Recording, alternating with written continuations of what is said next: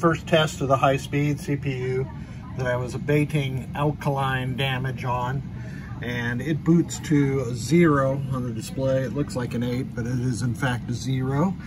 And I have replaced the reset section with a modern reset generator, and this is the minimum required configuration for installing the reset generator. Replaced all these filter caps, these 0.0001 filter caps, and one of the chokes was corroded. That was the inductor, the copper coil. So you can just put a jumper on there and that works just fine. A few of these 4.7K pull-up resistor SIPs were damaged, so I replaced those. And now we've got a problem where Q6 seems to be locked on. Now, I bent Q6 off, but if I lay one across there like that, it locks on. So Q6, let's see, comes from U17 pins 4 and 5 and to pin 6. So U17 pin 4 and 5. Oh, no signal on 5, so the signal on 6 is going to be invalid. So there's no signal on 5. The signal to pin 5 comes from U10 pin 17. So 20, 19, 18, 17. And there's a high signal there. So we need to find out where the break in the circuit is from this pin down to U17. Be right back.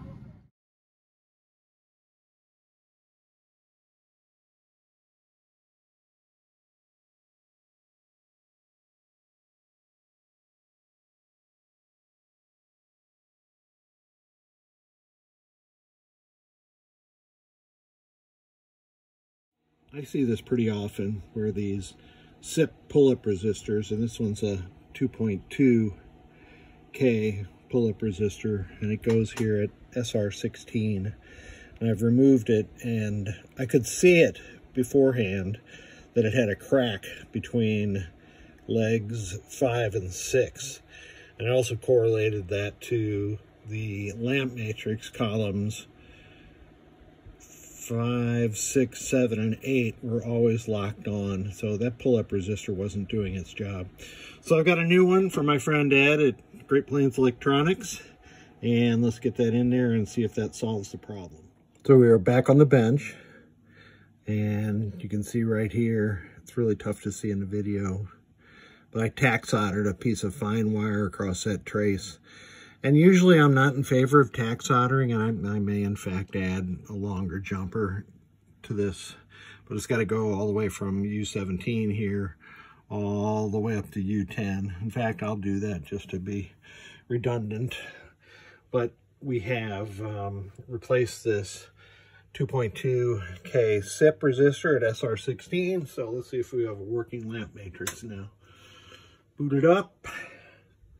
We have the 0. And yes, sirree, bub, we have a working lamp matrix. We still have a locked on solenoid 16, so let's see what's going on there.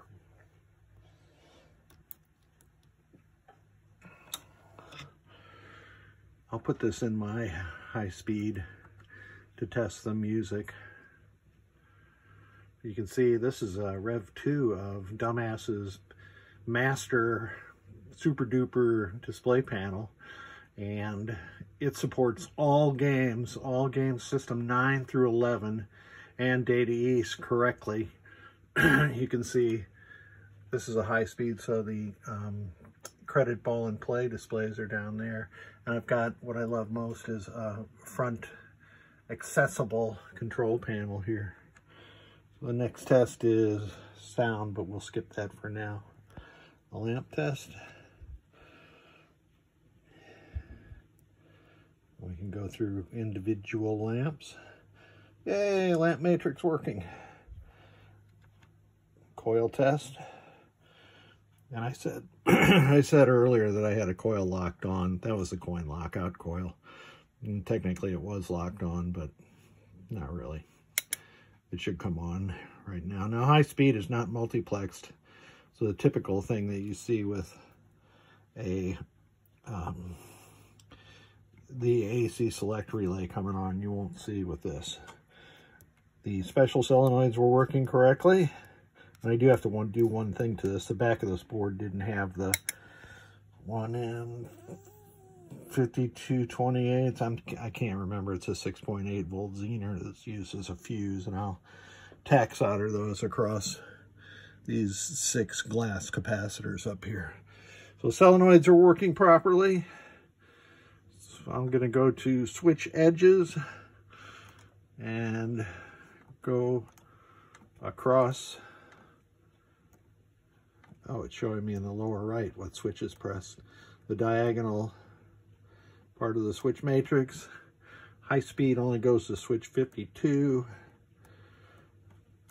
Let me see if I can figure out where 52 is. There's 52. And I want to be a guitar player. So that is working properly. Let's see if I can put it on free play. That is adjustment.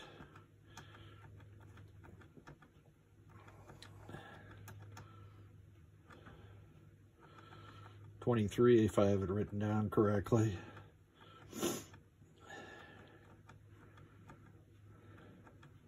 There we go. Cycle through those. The board will reboot. Probably say free play here in just a second.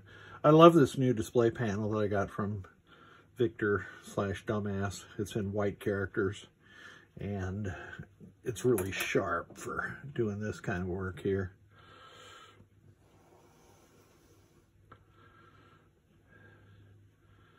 So let me get to tack soldering those zener diodes onto the back of here and running that jumper just to be redundant.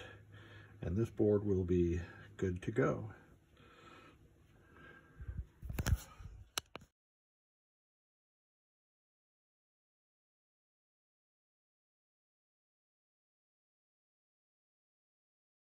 So I have added the zener diodes as I pictured.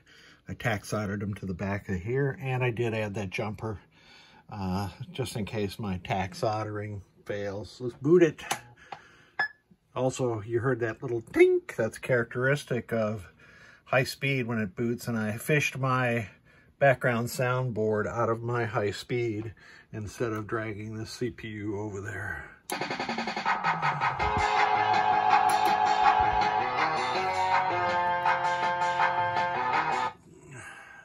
So you can see it's commanding the background sounds perfectly.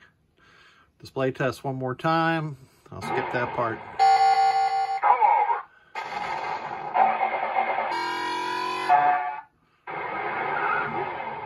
So that's all working properly. Just one more time. The lamp matrix is operating correctly. So yeah, this board set, or this board, this high speed, is brought back from the dead. And it is good to go.